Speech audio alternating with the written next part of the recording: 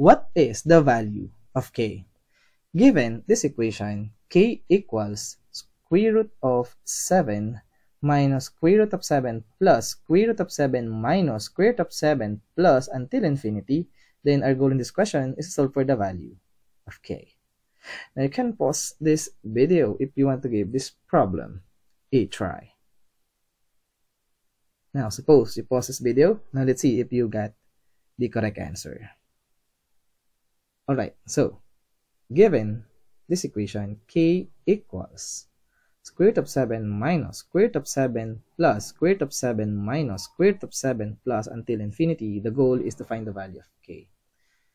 Now, one thing is for sure, k here is a real number because the value of k is this nested radical right over here.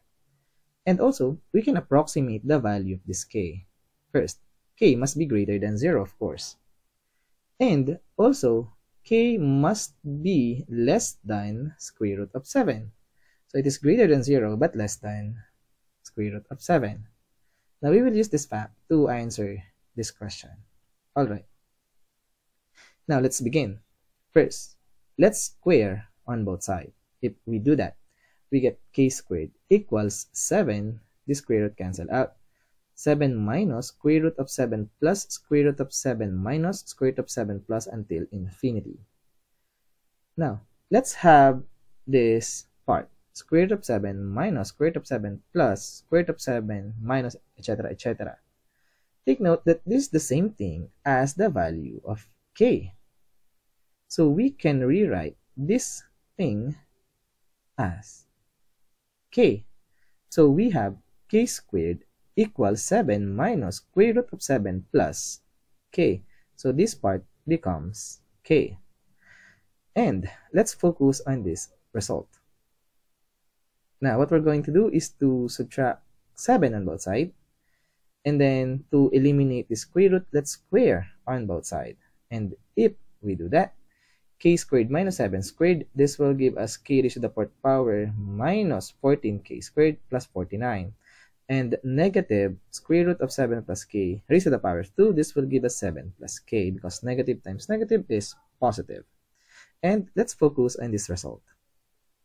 Now, let's subtract 7 on both sides and subtract k on both sides, or simply equate this equation to 0. So k raised to the 4th power minus 14k squared minus k plus 42 equals 0. Now the question, how do we get the value of k given this quartic equation? Because k, the highest power of k is 4. Alright, so to answer this, what we're going to do is to use the continuous synthetic division. And in order to use the synthetic division, we want the coefficient of k cubed. So let's insert k cubed. And we are now going to use the continuous synthetic division. So let's have a small box. Now rewrite the coefficient of k. Let's start with the k raised to the 4th power, which is 1. K cubed is 0. K squared is negative 14. K is negative 1. Constant is 42. And we will use the rational root theorem. So we need the factors of positive 42. And here they are. Positive or negative 1, positive or negative 2, positive or negative 3, until positive or negative 42. And we will choose a value from these factors. And we want the remainder be equal to 0. Now let's choose 1. Let's choose 2. Why not? So let's use synthetic division. Bring down 1. 1 times 2 is 2. 0 plus 2 is 2. 2 multiplied by 2 becomes 4. Negative 14 plus 4 is negative 10. Negative 10 times 2 is negative 20. Negative 1 plus negative 20 is negative 21. Negative 21 times 2 is negative 42. And 42 plus negative 42 is definitely equal to 0. Great. It means that the remainder is 0. For simply 2 is a 0 of this quartic polynomial. And k minus 2 is a factor of this quartic equation. And now at this point, we will continue this process because we will use the continuous synthetic division. So again, we will choose some factors of positive 42 and our goal is the remainder becomes 0. So you can choose any number from this, and let's choose -3. Why not? Alright, so bring down 1. 1 times -3, this becomes -3. 2 plus -3 is -1. -1 times -3 is +3. -10 plus 3 is -7. -7 times -3 is +21. And -21 plus 21 is definitely equal to 0. So the remainder again is 0. It follows that -3 is also a 0 of this quartic equation, and k plus 3 is a factor of this quartic equation. Now, we found two factors, k minus 2, k plus 3.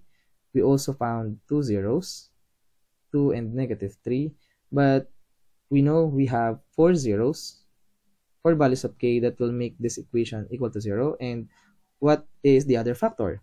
The other factor must be equal to this part. So we have 1k squared minus 1k minus 7. So these three, k minus 2, k plus 3, k squared minus k minus 7, are the factors of this quartic equation. So if we multiply this is the same thing as k raised to the 4th power plus 0k cubed minus 14k squared minus k plus 42. And also, given this factor, we can now find the zeros of this quartic equation. The first one, k equals 2. We found this one. K equals -3. And we have here a quadratic. So we will use the quadratic formula. So k equals -b plus or minus square root of b squared minus 4ac all over 2a. And the value of a is the coefficient of k squared, which is equal to 1. Now, the value of b is the coefficient of k, which is -1. And the value of c, or simply the constant term, is -7. Now, let's simplify. Negative of -1, this is just +1. -1 squared is +1. -4 multiplied by -7 is +28. 1 plus 28 is 29. So k, the other values of k, the two other values, must be equal to 1 plus or minus square root of 29 all over 2. Now, we will use the fact that k is greater than 0 but less than square root of 7. So k cannot be a negative number. So the negative result must be disregarded. So which one of these two values of k is the true value of k? Now we know for sure 2 is greater than 0 and less than square root of 7. But how about this one? 1 plus square root of 29 all over 2. So first, let's approximate this value. 1 plus square root of 29 over 2 must be greater than to 1 plus square root of 25 all over 2, because 29, this 29 is greater than 25. Now, we choose this number because square root of 25 is just 5. And 1 plus 5, simplify, 1 plus 5 is 6. And 6 over 2 is 3.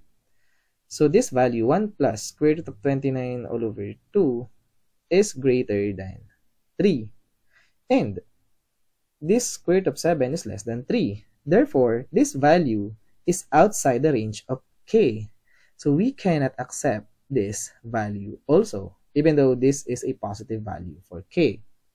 Therefore, the only value of k that satisfies this condition is k equals 2. And that is our answer to this question. Therefore, given this k equals to square root of 7 minus square root of 7 plus square root of 7 minus square root of 7 plus until infinity, then the value of k is 2. And as always, we are done.